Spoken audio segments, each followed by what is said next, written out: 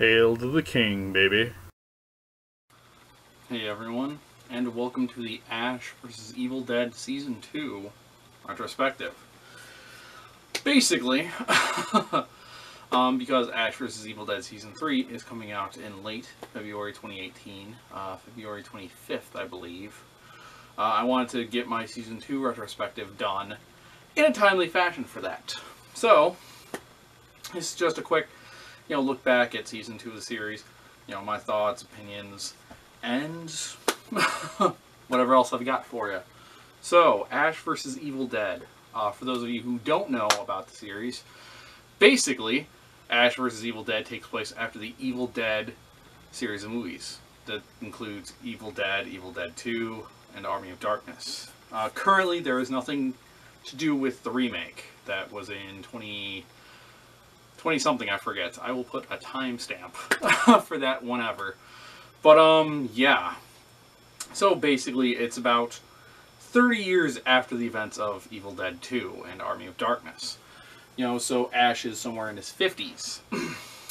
In Season 1, basically Ash, being the screw-up that he is, got high and read from the Necronomicon and released, well, Hell on Earth. Again. With the help of a couple of unlikely allies, a couple of people he worked with at the Valiant, I believe it was.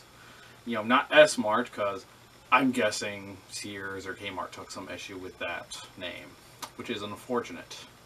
But whatever. They travel across the country trying to, right the wrongs and figure out what to do. Well, quick spoilers for Season 1.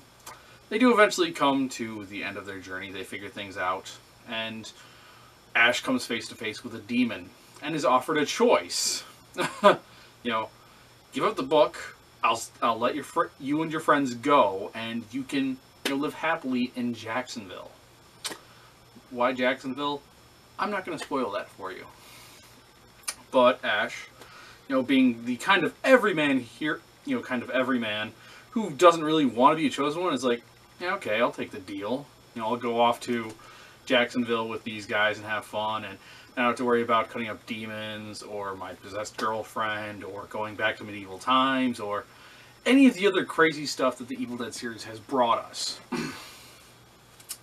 So that leads into Season 2. And really quick, I just want to say, looking at Season 1 and Season 2, I like the format for this.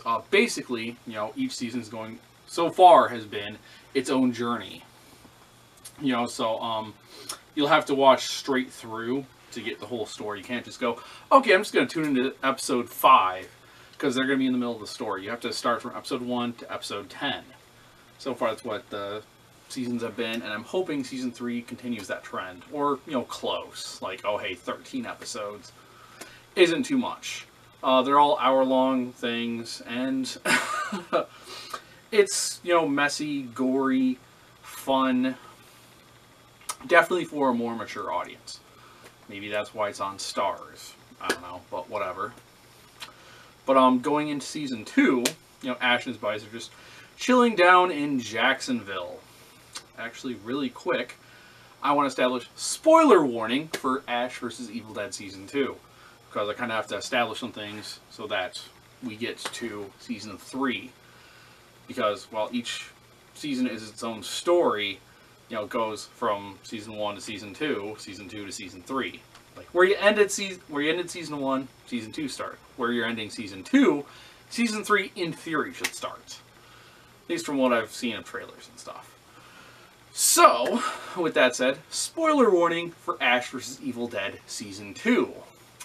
Well, Ash and his buddies, are just chilling down in Jacksonville, having parties. It's like spring break, honestly. When, unfortunately, as with Ash, bad things happen. Basically, a vortex opens up and, well, deadites and evil spirits and stuff just start popping out, and crap goes south. And due to some plot. I mean, it's a legit thing, but they figure out, okay, they have to go back to Elk Grove, Michigan. Apparently, where, I guess at this point, I don't know if it's true canon, but this establishes canonically, this happened, in Michigan, Elk Grove, I believe. So Ash has to go back to his hometown, and, try and find the devil he made the deal with, because the deal was, you don't mess with me, you can have the book, and you can do whatever you want. Yeah, wow, that's a really bad deal. I mean, for real, Ash gave the keys to the kingdom for 2 people, who we journeyed with. Whole world, it's awkward. But, yeah, so he goes back, confronts the demon. Basically, yeah, I was doing bad stuff, and then I kind of lost control, is what happened. Demons. I haven't seen a whole lot of Supernatural and, other shows with demons, but you kind of get a bad rap, in American media at least. I don't know about other countries, but yeah. You're not the best. And I don't know what to say after that, because you might get mad, so I'm gonna not. Anyway, Ash and crew join forces, come together to try and figure out how to, lock the demons back in the box, so to speak. Unfortunately, on their journey, they come across another more powerful demon who's like, yeah, no. See, me and the original demon, Ruby, fine, I'll spoil that element too. Yeah, Ruby and I had a deal back in the day, and, well, she kind of broke the deal. So, I'm taking over everything, and if I get the chance, I'm going to rip Ruby's head off. Is basically the gist, I would say. So, it's up to Ash, Ruby, and the crew to save the day. They do, fight. They do get to a nice conclusion, and I'm not going to spoil all of the events, but basically the way Season 2 ends is Ash is celebrated as a hero in Elk Grove because, he helped save the world and all that good stuff. Unfortunately, there are seeds, obviously, for Season 3 because Season 3 is happening. So, yeah. Overall, I really enjoyed, I've enjoyed the series so far. It's only 2 seasons, but it's still pretty cool. It's still pretty good. I love Ash. I love the character. It's probably a bad thing to say this, but I feel like he's kind of relatable in that reluctant hero idea. You have to be the hero. You have to save the day. It's like, can I not? Because it can be a chore having to be, the good guy and do all the right things and stuff. At least in my experience. And I would say so from Ash's experience. And what I like about Season 2, really, is that going back to Elk Grove and, talking about the history, is interesting. It builds the world a bit more. Because one of the big things is, at the end of Evil Dead 2, he gets sucked into the portal, he goes back to medieval times, and then he comes back. But this is, 20, 30 years down the line. What happened between I returned from medieval times and, now? At the end of Army of Darkness, they have a nice little story, but it doesn't seem like that was the case. Again, I don't want to spoil it because it's really cool and it's awesome world building, I feel. But yeah, it's got some heavy stuff. Like one of the major players is actually Ash's dad. And, obviously there are some similarities between the characters, go figure. And yeah, it's just cool seeing like Ash home, Ash dealing with his past, and trying to prove to these people supernatural stuff exists, and it's real, and it's coming for you, and we have to stand together and do something. Otherwise, we're all doomed. You know, I don't want to go into it too much, but it's a cool little story arc, I feel. And you know, he does have some good character growth. Like one of his, he has to make some real sacrifices for his friends, and he shows himself to be quite clever, I feel.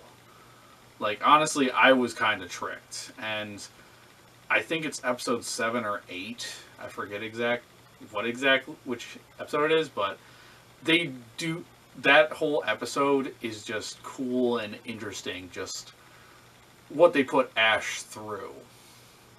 Again, I don't want to spoil it, but you know, it makes the audience question, you know, reality really. Like, did things happen? Did things not? You know, is Ash crazy? And I think that's very cool. So overall, I would recommend Ash vs. Evil Dead. You know, if you're a fan of the Evil Dead series, if you've seen Ash vs. Evil Dead season 1, or you're into some gory, messy, bloody humor, you know, because you're a bit dark, and honestly, I think we all are at this point. And of course, if you're, you know, mature. And luckily for you, if you don't have Stars, because it's on Stars exclusively, you can find at least the first 2 seasons on DVD. You know, check online or go to DVD place. I don't know. But I think I'm good with that. So on that note, guys, I'm sorry, you guys... One sec, I thought I heard something.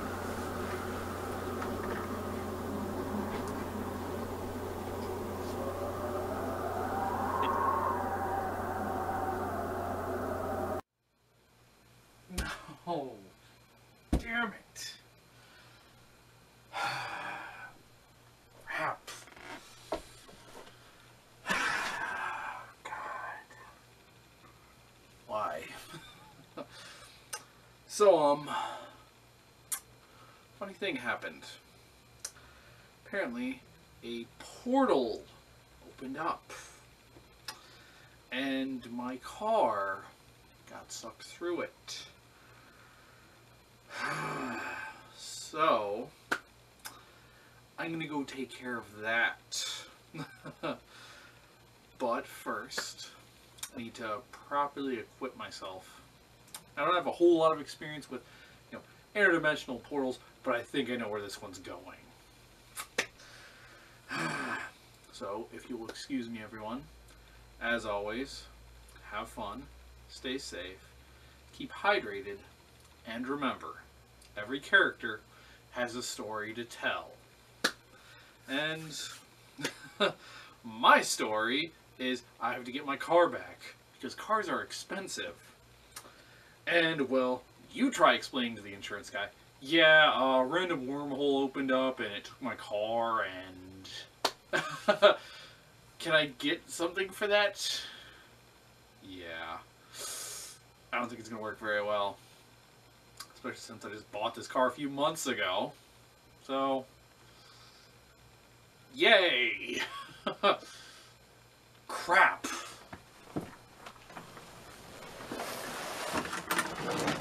Where is it? Aha!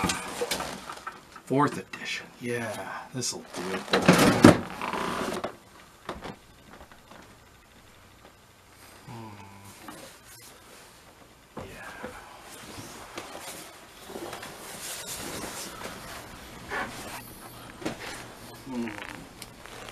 Shotgun. We have a Sherry. Shotgun.